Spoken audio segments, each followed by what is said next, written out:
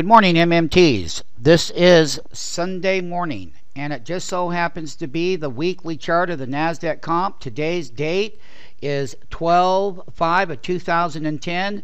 We did a daily chart, and now we're going to do the weekly chart analysis so that you get a little bit more in depth other than what the daily said.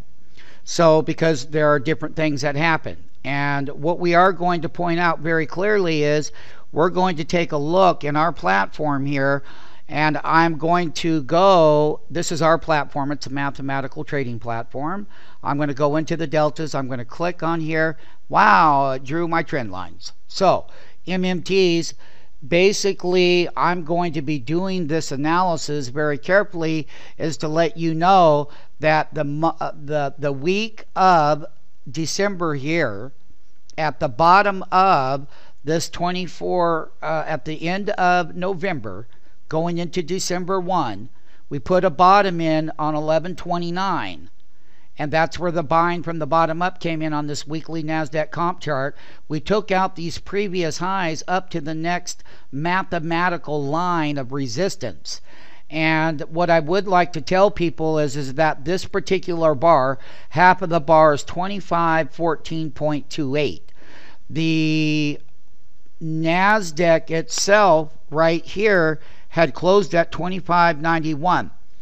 In our system, the way our platform, market maker platform, and our risk management system based on formula technical analysis versus standard tells the truth. We were 37.38 above this previous bar in November. The December breakout is part of this weekly bar that's come right up to the weekly double top on the weekly Nasdaq 100. If I start to slide down in half of the next weekly bar and close below the previous week, which is this bar right here, that means that this topping pattern would fail.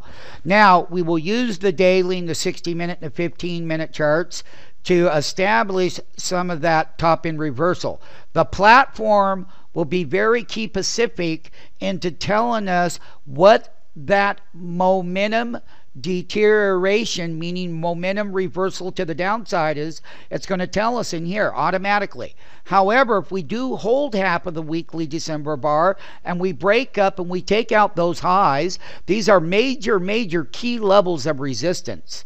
And basically they even go back to where the Lehman Brothers had collapsed. We have taken out this last reversal high over here, and this month was way back in 426. We made a bottom here at exactly on 830 going into 9-1. This reversal top that was a 2-week reversal all the way back down here on the Nasdaq comp weekly and tested that line. That's a mathematical line that the platform populates and then told you when the buyers were coming in. So a 2-week reversal with a double week bounce back up to that resistance. This week right here was on 11.8. The bottom week was on 11.15 week, and the up week started toward the tail end of 11.29. But however, on that date, the majority of the weekly move was done December 1st, December 2nd. Bad jobs and employment had coming out, and there's lots of overhangs. And if we do not break the highs, and if we do not consolidate above 2514, is going to be half of this bar right here.